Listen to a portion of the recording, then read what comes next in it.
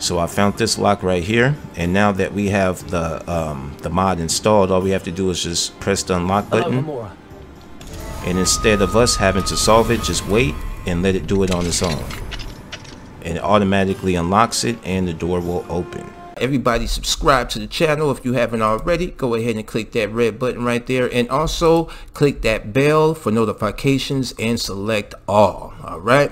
6.5 hours later. Yo, it's Games and Graphics. We are back in a building with another mod tutorial for you, and we are going to be installing the Alohomora skip Alohomora minigame. All right, this is for Hogwarts Legacy, and this is going to skip that whole little lock game. All right, this one is created by VTLI. All right, shout out to the creator. When you get down to this download page, make sure that you read the full description, because we are going to need a requirement for this to work. We're going to have to download this UE4SS X input. All right, all you got to do is click on right here, and it automatically will prompt you to download it. So make sure you download this.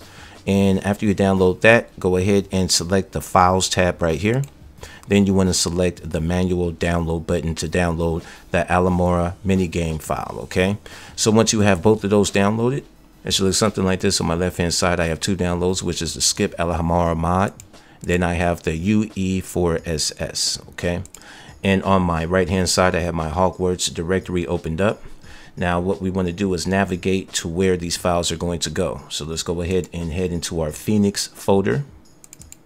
Then open up the binaries folder. And then we are going to open up our Windows 64 folder. And inside the Windows 64 folder, we are going to be placing our files from this folder. So let's go back to our downloads. Let's go back to our downloads and open up the UE4SS folder. Inside that folder, we are going to take all of these files that's inside that folder. Everything except the README, changelog, and the API. So pretty much everything in here except these two text documents in the README. All right, we're going to drag and drop everything that I have highlighted. Let me go ahead and blow this up for you. All right, take a good look at what everything I have highlighted. And we're going to drag and drop all of that over here to our Windows 64 folder. I already have it, as you can see. Once that has been dragged and dropped, go ahead and scroll up and look for the mods folder, and then open up that mods folder. Okay, and we're going to leave this open. Let's go back to our downloads, press the back arrow. Now we want to go into the skip Alohomora mod folder. Open that one up. Inside that folder, we are going to have our skip Alohomora minigame folder right here. What we want to do is highlight this folder. Then we're going to drag and drop this folder over to our mods folder. All right. I already have it. Once that has been dragged and dropped, we are all done with installing our skip the Alohomora minigame. We can go ahead and minimize any windows that we might have open and run the game. All right, once you have spawned into the game, what you want to do is, of course, find the locks that you can open up. A lot of these locks will be on higher levels, which you have to do more requirements in order to be able to unlock the level 2 locks. So right now I'm at level 1. So I found this lock right here, and now that we have the mod installed, all we have to do is just press the unlock button. And instead of us having to solve it, just wait and let it do it on its own. And it automatically unlocks it and the door will open.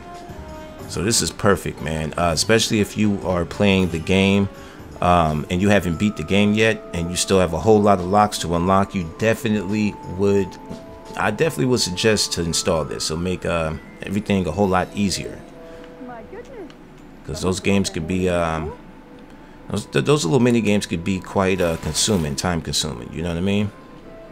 So what do we have inside of here? Nothing much, right?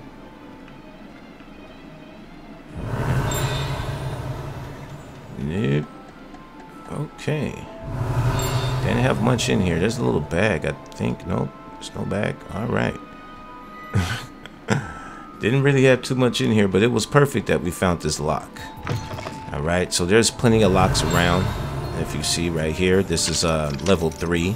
I have to get my character up more to unlock that one.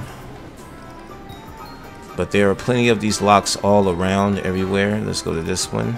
Okay, this is level 3 also. All right.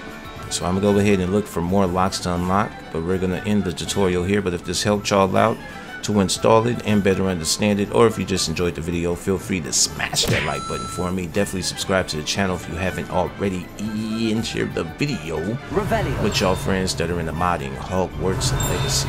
It's games and graphics. I'm out of here until next time. I ain't scared of you motherfuckers.